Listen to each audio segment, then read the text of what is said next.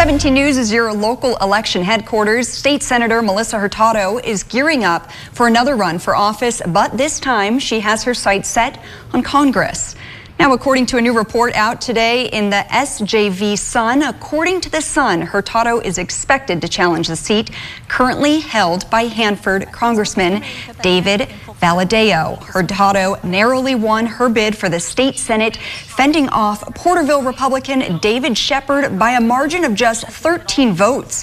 We reached out to Hurtado's team for comment on the potential run. A spokesperson says Hurtado has no comment at this time.